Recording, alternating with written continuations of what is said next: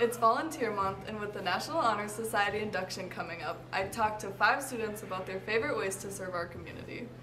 My favorite volunteer activity for NHS is anything that works with kids. I'd have to say my favorite volunteer activity is anything we do with the kids. My favorite volunteer activity for NHS is probably volunteering at the hospital. My favorite NHS volunteer activity is the Spook Bash for Halloween because I got to do a lot of fun activities with kids.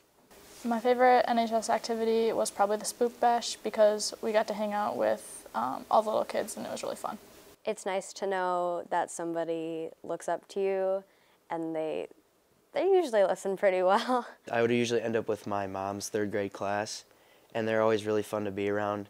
And it's nice to enjoy those fun moments with the kids with my mom as well. It's my favorite volunteer activity because I get to work with a variety of people, and I can take like older people or younger people, and I just take them to where they need to be.